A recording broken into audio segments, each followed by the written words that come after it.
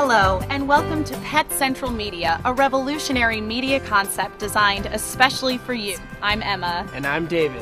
And we're here to tell you some exciting news about Pet Central. The pet care concept, which aims to meet the growing demand for the latest, most popular pet products and world-class professional pet care. Pet Central creator Dr. Pauline Taylor aims to meet the challenge of this global surge in pet care and pet welfare, at home and abroad.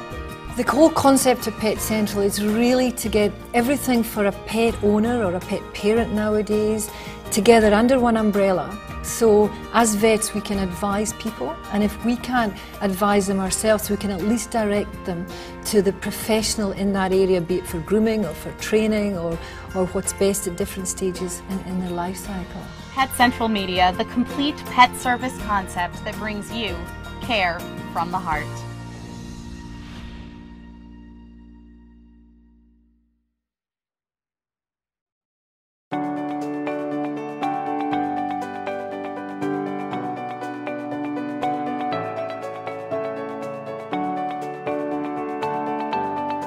Hi, I'm Dr. Pauline Taylor. Welcome to our veterinary question and answers.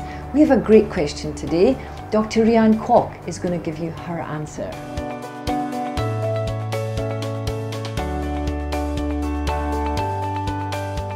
It is definitely not normal to have bad breath in a dog, and there are a variety of causes. The most common cause will be periodontal disease, which means disease of the gum lines. This is due to a collection of bacteria overload in the gum line, causing an infection of the gums. This can be sometimes very, very painful, but in a dog, most likely they will mask the pain and they will still continue to eat. So the best thing to do is to bring your pet to see the vet, and so that we can do a thorough exam of the oral cavity to make sure there isn't any plaque building up or there's any obvious inflammation of the gum lines. If that's the case, often if we can do a dental procedure under anesthesia, this can cure the problem. There are other causes such as metabolic disease like renal disease, the kidney disease, or diabetes that can cause a funny breath, but these needs a thorough blood test and an exam as well. So I think the best thing to do is to find out the cause of this problem by seeing the vet.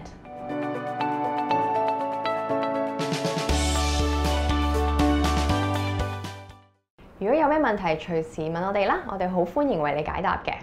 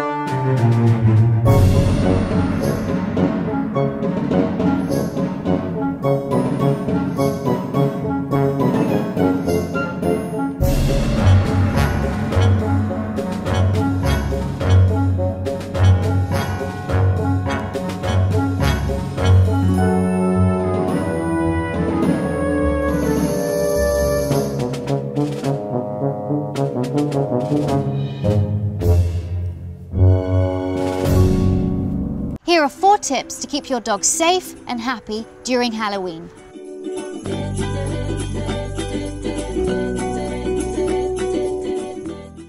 Halloween is a fun day for kids, but sometimes it can be a little trying for dogs. Chocolate and certain kinds of candy can be highly toxic for your dogs, so keep all candy and all chocolate away from your dog. Lock it away in a secure cupboard where it's kept completely away from your dog. Chocolate has a toxic chemical in it called theobromine, and when dogs ingest chocolate, all sorts of terrible things can happen, including cardiac problems, trouble breathing, and for very, very worst cases, even death. So keep chocolate away from your dog. Some candy has artificial sweeteners in it as well, which are also very, very dangerous for your dog. So the best thing to do is after you come home with your Halloween candy is to put it in a secure place where your dog can't get to it.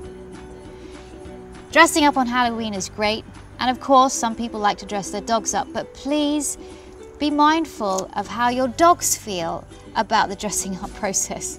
There are some dogs that are fine with being dressed up, but others find it really stressful having clothes put on them that feel different, that smell different, and make the dog feel and walk awkwardly. If you're gonna dress up your dog, do it just for a little bit of time, take a few photographs, and then take it off. Your dog will be much happier for it. Be mindful that if you're having trick-or-treaters coming to your front door to put your dog away in a back room, because all different kinds of people, weird-looking costumes, strange face masks can all be scary for your dog. It doesn't just protect your dog, but it also protects the strangers coming to your door as well. If your dog doesn't mind being dressed up, it's probably better that you don't take your dog trick-or-treating, because again, being out on the streets where a lot of other people are dressed up in funny costumes, weird face masks, could cause your dog to be frightened. Also, if there are other dogs on the street and they see your dog in some weird kind of costume, costumes and clothing can actually mask vital body signals and can stop a dog from communicating appropriately and other dogs understanding what your dog's trying to tell them. During Halloween, keep your dog indoors, away from the candy. You go out and enjoy yourself, and your dog's going to be much happier without a costume on at home. And that's how you can keep your dog safe and happy during Halloween.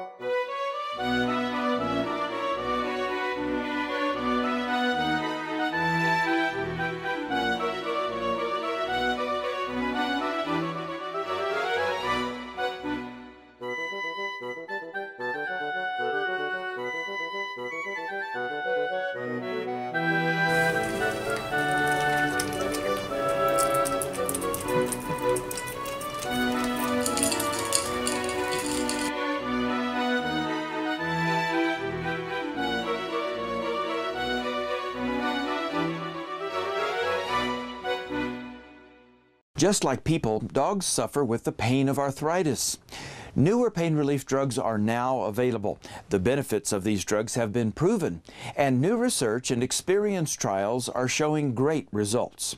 It's been reported that up to 1 in 5 of our dogs suffer from arthritis. And just like us, they want relief from their discomfort. Non-steroidal anti-inflammatory drugs, or NSAIDs, approved specifically for pets, have had a big impact in veterinary medicine. Similar to NSAIDs for people, these drugs bring a great deal of promise to dogs suffering from arthritis.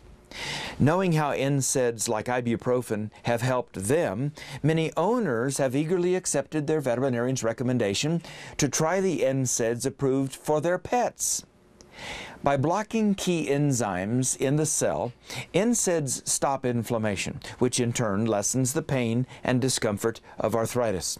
For most dogs, this treatment helps greatly in easing their pain. Although these drugs can cause problems, following your veterinarian's advice might reduce the side effects. Routine blood screens and regular rechecks are very important. The good news is that the focus of the newer NSAIDs is on safety while maintaining good pain relief for the pet. With millions of dogs affected by arthritis in the United States and Canada, pet owners are anxious to find a safe medication that will help their pets. These newer NSAIDs may just be what the doctor ordered. Some of the adverse reactions to these medications are due to incorrect dosing by the pet owners trying to make their pets more comfortable. You should always follow your veterinarian's instructions. Also, never mix these drugs or use them with over-the-counter medications. I'm Dr. Jim Humphries reporting.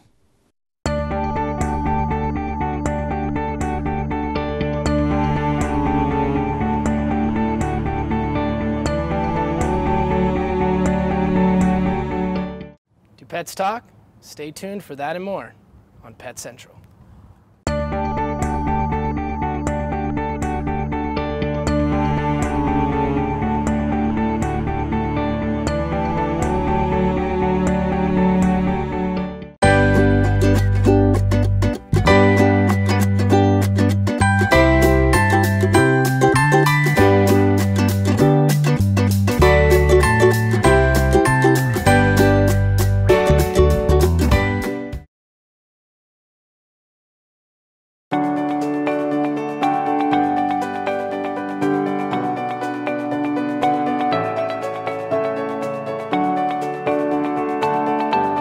Hi, I'm Dr. Pauline Taylor.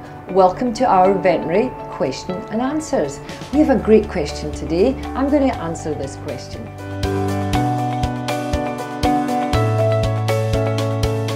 Playtime is such an important time in your dog's day.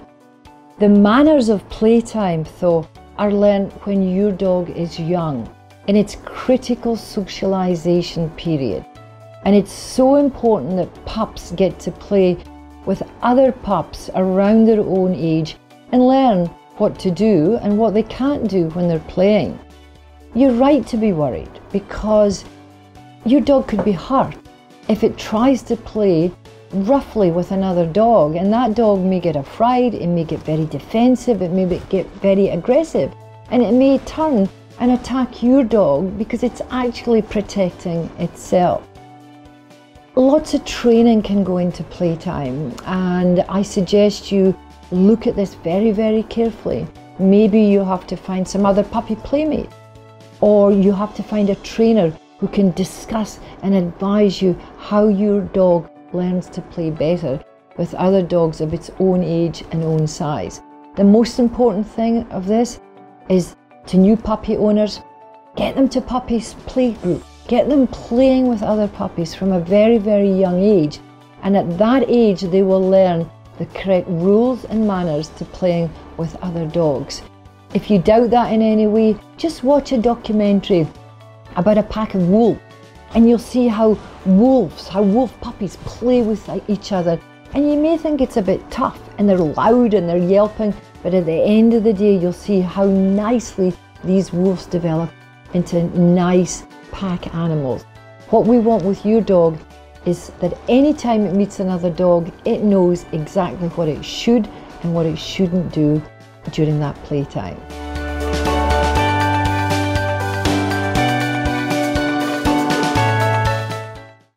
各位寵物主人，你哋好，我係 Patrick， 佢係 Bunny。呢度係 Pet Central 嘅寵物諮詢平台。 歡迎你哋作出任何嘅提問，有關寵物嘅問題或者醫護上嘅問題，我哋好歡迎解答你嘅問題。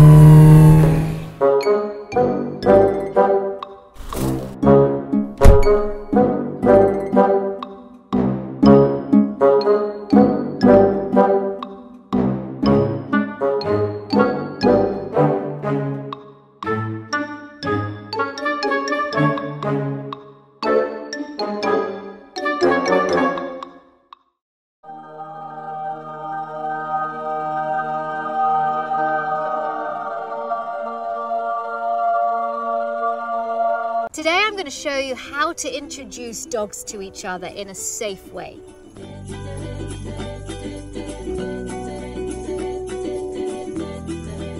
Make sure when you bring the dog up to greet another dog for the first time that your leash is really nice and relaxed. What Amy and I will make sure is that our leashes don't get tangled. Once the dogs have greeted each other, it's really important just to take them for a walk, move it, because sometimes if you just hang out there and stand there, the dogs have nowhere to go and they might get a little frustrated or a little scared with each other, and then there might be an altercation. But as long as you move it, it gives the dogs other things to do. Whenever you're having two dogs greeting for the first time, always make sure it's on neutral territory. That's why we've come out to this park.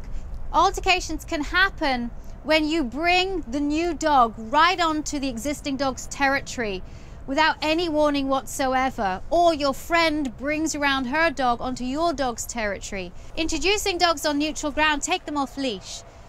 When dogs are off leash, they have more of the ability to act naturally, more than they do when they're on the leash. Go run, go run, go play, go on. When the dogs are playing like this, it's really important just to monitor their play. If you think that one dog is maybe overpowering the other, then you can intervene. Now Jasmine's female dog chases a male dog. Now you see the break and play, this is really important. There was a break and play, and what Chase is doing is Chase is showing Jasmine his behind. When he shows her the behind, that's a kind of play with me gesture. It's basically showing the non-bitey end to her so that she doesn't have to be scared of him. When dogs are playing really well with each other, you'll see that there are moments of stillness. There are always brief pauses, brief moments during play where the dogs will either shake off, they'll sniff, they'll do something else, or they'll offer a play bow or something to each other. Now you can see both dogs are checking back in with us. This is really important too, to give them confidence. When they do come back and check in, you say good and then send them on their way again. Even though she's barking, I'm still going to allow her to go up. This is Amy's other dog, James Dean. Jasmine was a little bit afraid of him to begin with because he's a lot of a bigger dog. Now if it gets to the point now where you think you can let the dogs off, you think it's safe to do so. So really maintain both dogs whilst they're off leash. And if things get too much, especially for the little dog, then obviously call the dogs back to you, put them back on leash so as not to overwhelm any of them. If the dogs don't want to play together, that's absolutely fine. Just as long as they're just hanging out and existing in the same area and nothing bad is happening, the dogs don't have to play with each other. Socialization, when two dogs are socializing with each other, doesn't necessarily mean that the dogs have to touch each other. Socialization is also about just being in somebody's presence. I don't use toys at the moment, I don't throw sticks, I don't do anything, because while the dogs are getting to know each other, I want them just to hang out with each other. Amy has two dogs, and I didn't want to overwhelm Jasmine by making her have to greet both dogs at the same time. So what I like doing is to allow the dog to greet each dog separately, and then when the new dog that you're introducing is comfortable with both dogs by themselves, then you can have both dogs together. Hello. Okay. Now I think it's okay to let them all off. All right. Are you ready?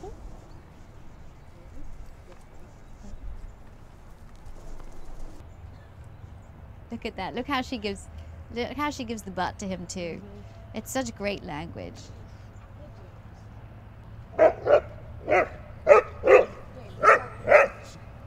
James got a little bit feisty with the two dogs playing with each other, so Amy just called him off. And that's what you can do with your dogs. Don't forget that when you've introduced dogs to each other in neutral territory and then you go home, if you're having a dog that you're introducing to your family for good, make sure that those dogs are fed separately, at least for the first couple of weeks. Toys are given to them separately and chew time is separately. Every dog is going to need to have space away from each other for parts of the day. Make sure that good things happen to each dog when they're in each other's presence, and also take them out for a walk. Doing great physical exercise and great fun activities with your dogs will really help their relationship grow.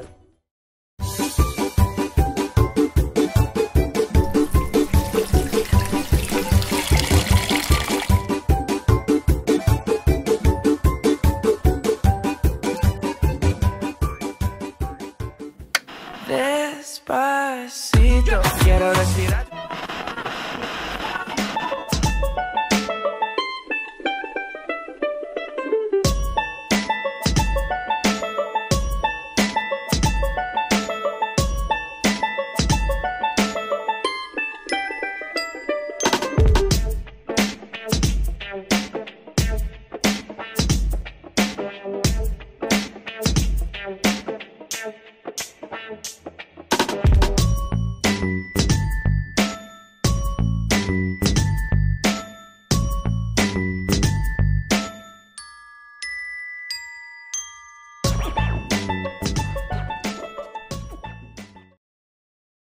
Whether it's a rock or a stick or even an occasional light bulb, strange things are showing up in our pets' stomachs.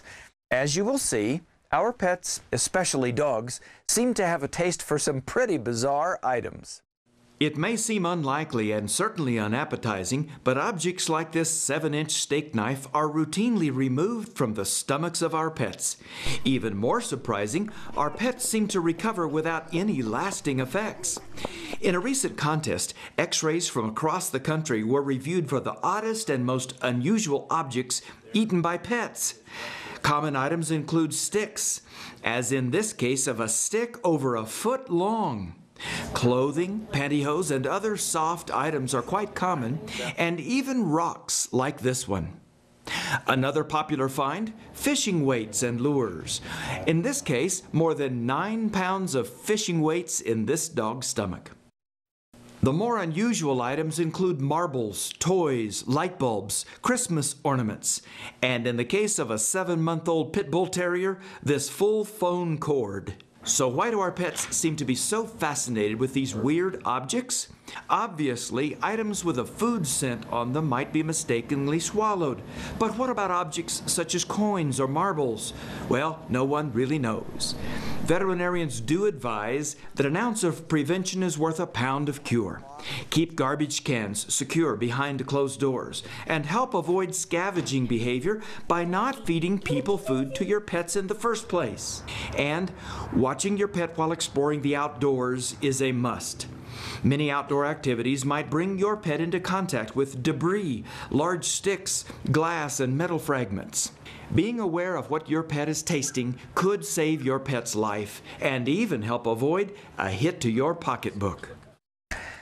Luckily, all these stories had happy endings. Each pet left the hospital the next day wagging their tails, thanks to the skills of the family veterinarian and the whole healthcare team.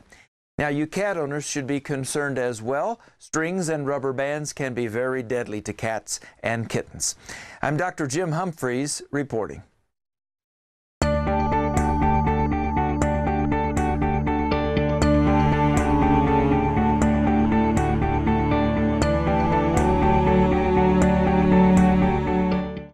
Who doesn't love a puppy or a kitten? But be sure to consult your vet before bringing home your new best friend.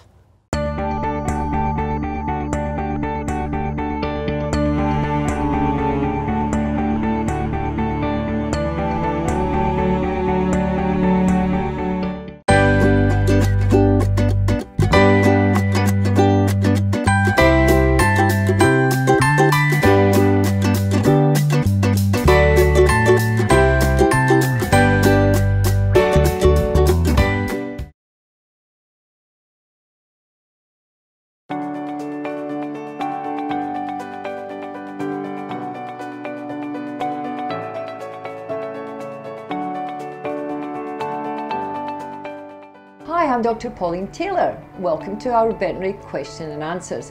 We have a great question today, especially for Dr. Kurt Verkeis. Dr. Kurt will answer this question.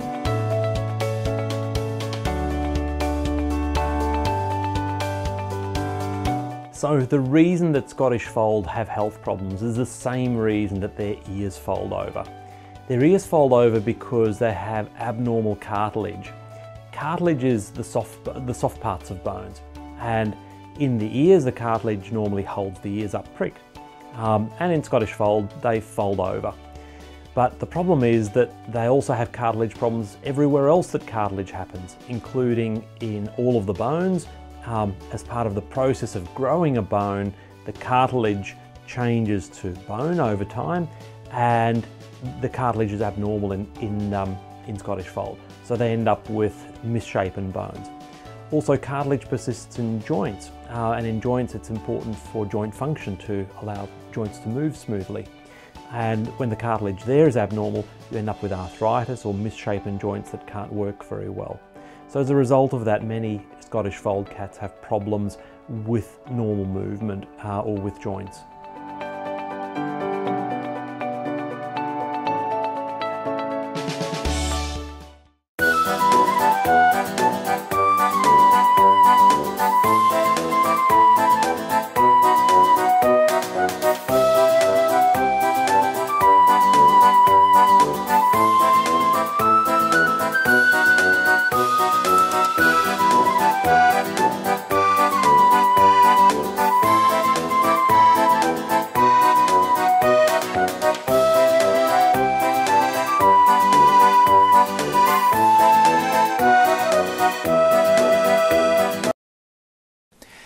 Saying goodbye to our family pet can be a very traumatic event. You might be surprised at the length some folks will go to remember their pets.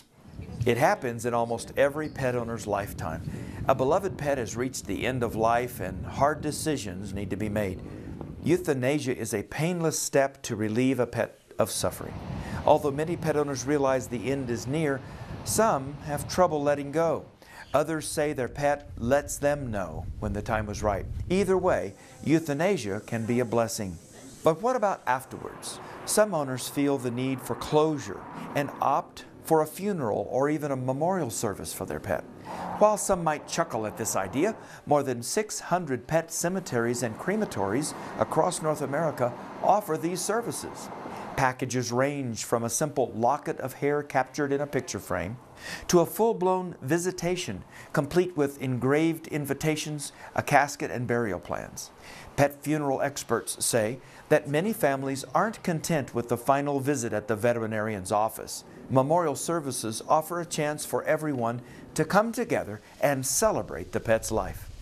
Cremations, along with a wide selection of urns and keepsakes, have become very popular as a means to remember your pet. And although it's less common, pet cemeteries can offer your pet a final resting place. Granite markers and headstones are also available. Grieving for a pet is a normal part of dealing with the loss. Pet loss support lines have been set up in most states and can help you find peace in the memories of your friend. These options become very important as owners realize that local laws may prohibit them from burying their pet in the backyard.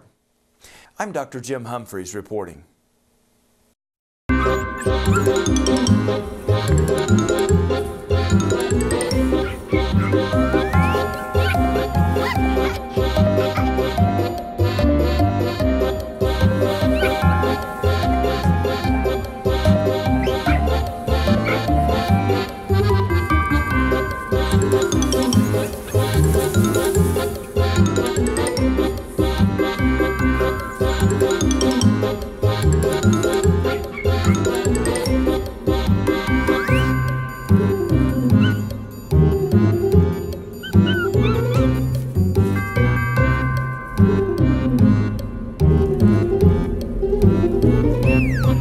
You can cue your dog to go into his crate by teaching him a cue word, such as go to bed. So I'm going to show you a couple of ways to do that.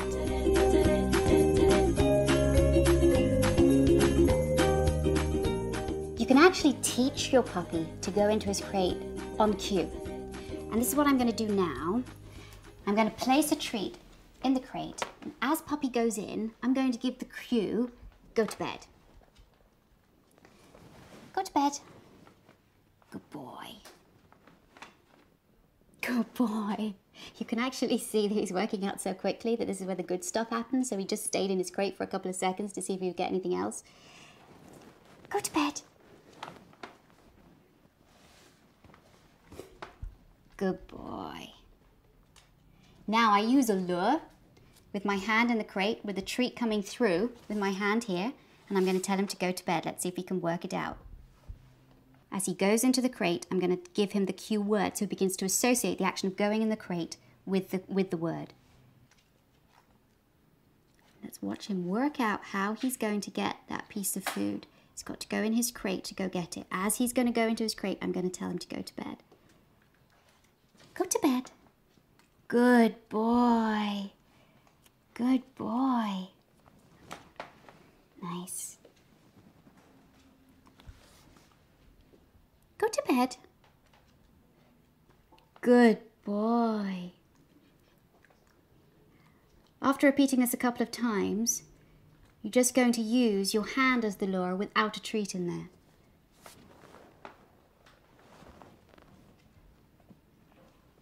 Go to bed. Good boy. Now he's just going to get praise. Good boy.